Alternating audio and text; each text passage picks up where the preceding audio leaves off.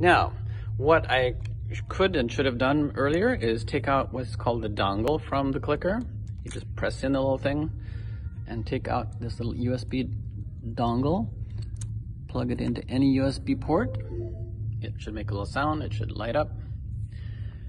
And then your clicker, this is affectionately known as the clicker, not a remote, is going to advance the slides all by itself. Well, with your help, of course. And that works.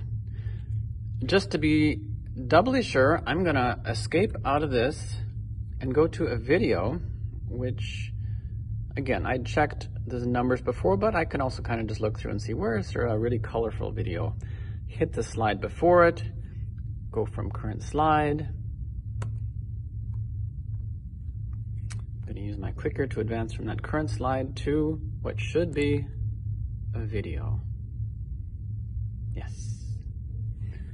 It's showing on the laptop. Is it showing on the screen? At Vancouver, our purpose is to Yes. enable our